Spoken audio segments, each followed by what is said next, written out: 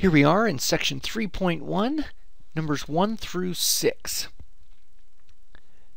Three types of bears are in a national park. The number of grizzly bears is 4 more than twice the number of black bears.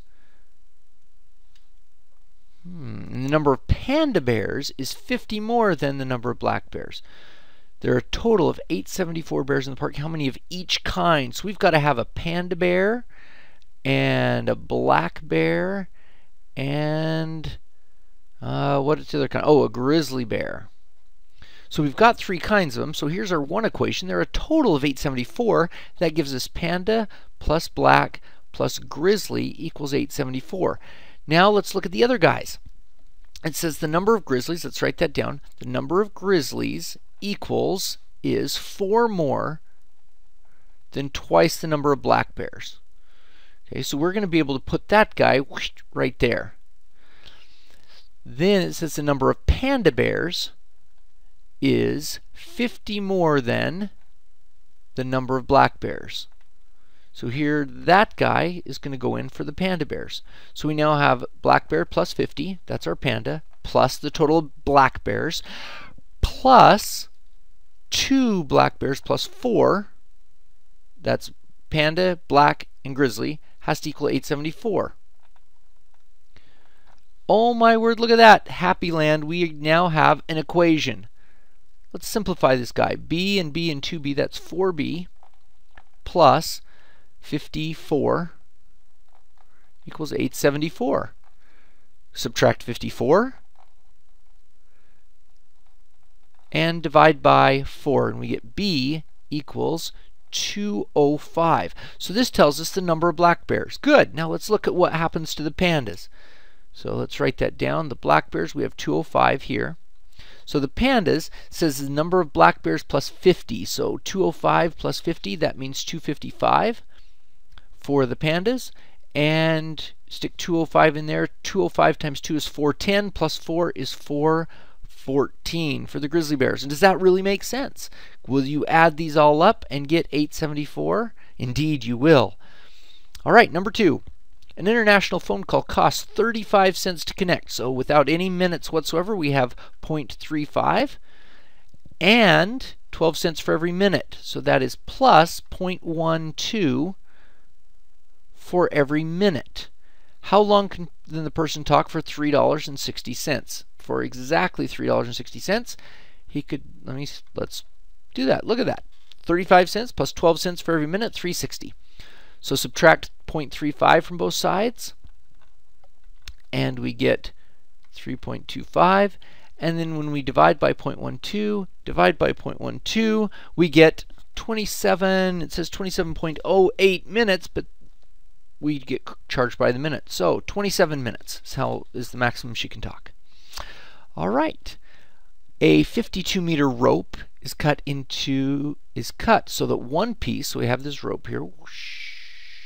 Good, it's cut right here. So we have one piece, this guy, is 18 meters longer than the other. So if this guy is like x, then this guy is x plus 18. And how long is the rope altogether? 52 meters. That gives us our equation. X plus 18, that's the longer piece, plus the smaller piece has to equal up to 52. Add those together, we get 2x plus 18 equals 52. 2x equals, let me see, if we subtract 18 and subtract 18, we get 34. Divide by 2 and we get x equals 17. So one piece is 17 meters long and the other is bigger by 18. So if that guy equals 17, then this guy equals 17 plus 18 is 35. So the other piece is 35 meters. And really, does that make sense? That guy's 18 bigger? Yes. And they really do add to 52 meters. That's cool. Okay, number 4. The original price is $292.50, and it's a discount, so we're going to be subtracting of 20%. 20% of what? Of the original price. Oh, so here we have 0.20 times $292.50. Go ahead and punch that in the calculator. You get just under 60 bucks.